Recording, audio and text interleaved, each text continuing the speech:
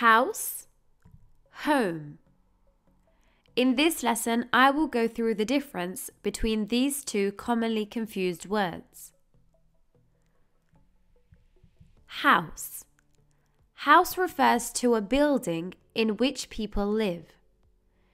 Even if no one is living in the house, it's still called a house because the sole focus here is the physical building. For example, I bought a house last month.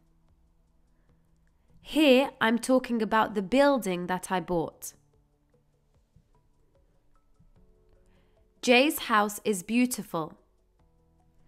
Again, I'm talking about the building in which Jay lives.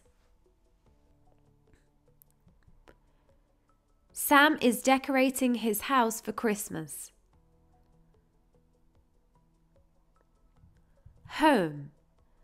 Home refers to where you live. This can be an apartment, a caravan, or a house, depending on where you live. The home belongs to the person and there is an emotional connection to it. We can also use the word home when referring to a place we previously lived in or a town. For example, I arrived home late last night. So here, we don't know exactly what type of home it is. We don't know if it's a house, an apartment, or a caravan, but it's a place that the person has an emotional connection to and where they go to at the end of the day, their home. Another example is, Amber is at home now. Are you going home? It's important to remember that there are times where these words can be used interchangeably.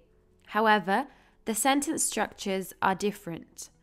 For example, I can say, are you going to your house? Or, are you going home? Essentially, both are correct to use. However, it's more common to just ask, are you going home?